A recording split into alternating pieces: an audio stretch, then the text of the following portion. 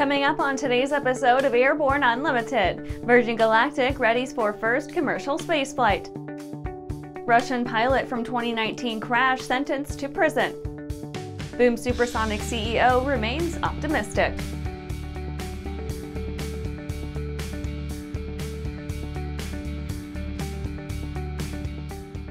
Welcome to Airborne Unlimited. I'm your host, Holland Lee. Let's get into today's stories. Virgin Galactic readies for first commercial spaceflight. Last month, Virgin Galactic claimed it had successfully completed its Unity 25 space mission, the final shakedown flight of the company's Unity spacecraft, or so they believe. This week, an announcement was made by Virgin Galactic introducing the crew of its planned June 29th Galactic 1 mission, humankind's first commercial passenger spaceflight, unless you count the Blue Origin flights that have been going on for a while now.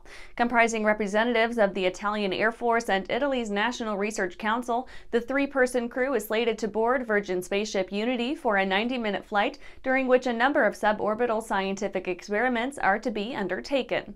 The Galactic 1 mission will be commanded by Italian Air Force Colonel Walter Vilade, a NASA-trained astronaut qualified on International Space Station systems and Russia's Soyuz spacecraft and Orlan spacesuit.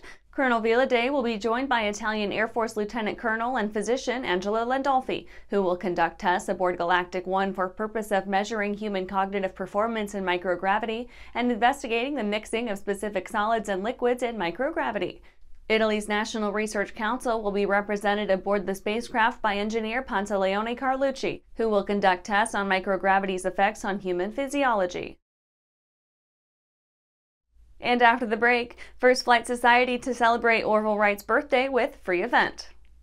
Skyleader Aircraft offers a lineup of the most powerful, durable, and efficient light sport aircraft in the industry.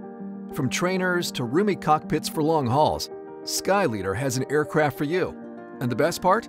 They're in your budget.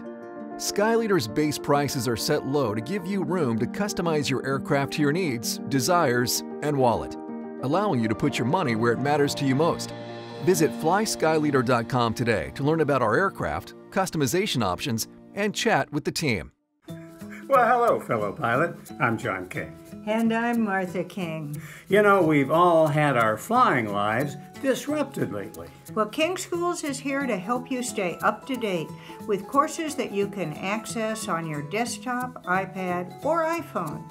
If you'd like a refresher or just want to expand your aviation horizons, we have a course for you.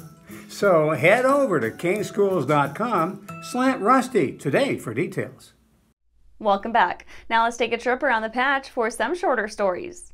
First Flight Society to celebrate Orville Wright's birthday with free event. The First Flight Society will be celebrating the 5th Annual National Aviation Day on August 19, 2023. The event will be held at Dare County Regional Airport in North Carolina, with exhibitors, aircraft displays, and food in celebration of the Wright brothers' first flight more than a century ago. National Aviation Day is a free event for all, suitable for the whole family. This year's keynote speaker will be Larry Tice, historian, scholar, and author of Conquering the Sky. Equivu Capital launches NextGen Deicing. Private investment firm Equivu Capital Holdings announced on June 21st that it had launched NextGen Deicing, a full-service aircraft de-icing concern headed up by aviation industry veteran John Savage.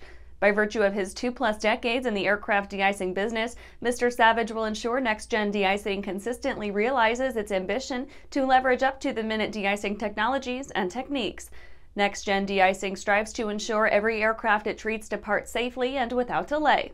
NextGen Deicing trucks can be used in single operator mode, thereby halving labor costs. Thrust Flight introduces A&P curriculum at ADS campus. Thrust Institute of Maintenance announced that it will imminently offer an airframe and power plant technician program at its facility on Texas's Addison Airport. The new program will provide aspiring aviation technicians an exceptional educational experience and opportunity to earn the FAA's Airframe and Power Plant Mechanic certification, a standard prerequisite to the aircraft maintenance technician career. Thrust Institute of Maintenance is an affiliate of Thrust Flight, a nationally recognized flight school. EAA's WomenVenture schedule announced. The schedule for EAA WomenVenture has been published for EAA AirVenture Oshkosh, celebrating 3 decades of female combat aviation. The 70th edition of the annual fly-in will once again be a gathering point for the surviving Women Air Force Service pilots, or WASPs, of World War II. The yearly gathering of warbirds is a fine place to reminisce and inculcate a passion for aviation in the kids who turn out to take part in a range of activities and presentations. Well, that's it for today's trip around the patch. Let's get back to the rest of the news. Russian pilot from 2019 crash sentenced to prison. The Russian captain in command of a 2019 Moscow to Murmansk Aeroflot flight was sentenced to 6 years in prison for his actions, with courts finding him guilty of negligence. The 2019 flight was struck by lightning not long after takeoff, when Denis Evdokimov immediately began a return to Moscow. While no apparent injuries were noted following the strike, it was Evdokimov's performance and landing that appears to have sunk his chances in court. The Sukhoi Superjet 100 suffered under his landing technique, making hard contact with the runway, rebounding and catching a flame as it careened out of control. Out of the jet's 78 passengers, 41 perished in the inferno. Evdokimov was charged with negligence in short order when authorities accused him of a failure to follow procedure throughout the event. Initial reports appeared to point to his defense resting upon the idea of a malfunction that precluded a safer landing, but authorities found nothing to blame but the captain himself. Evdokimov will serve 6 years for the incident, with a ban from aircraft operation for another 3.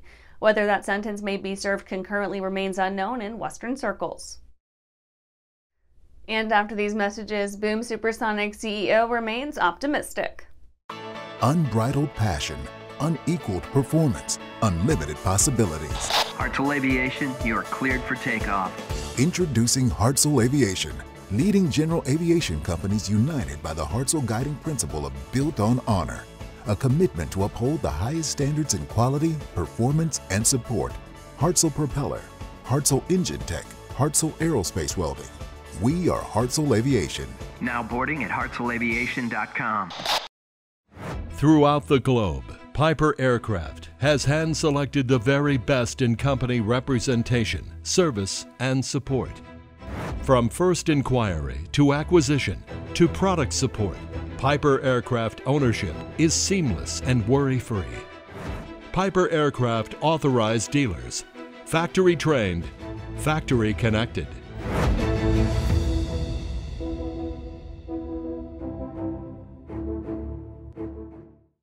Welcome back. Boom Supersonic CEO remains optimistic. After losing engine partner Rolls-Royce in September 2022, Boom Technology, trade name Boom Supersonic, the Denver-based American company about the perilously speculative business of bringing to market a supersonic civilian airliner, announced in December 2022 that it will partner with 3 aviation companies to develop and build engines for its proposed Overture Super Sonic Transport. Boom Supersonic executives disclosed their engine building plans during a ceremony at North Carolina's Piedmont Triad International Airport, ostensibly the future site of the company's aircraft manufacturing operation. Boom has pledged to create 1,760 jobs in the Guilford County, Greensboro area and invest $500 million in the project through the end of the decade. Boom founder and CEO Blake Scholl informed an audience gathered on the GSO Terminal's upper concourse that his company would team with a consortium of 3 lesser-known aerospace concerns to design, produce, and maintain a jet engine capable of powering an economically viable, environmentally responsible SST.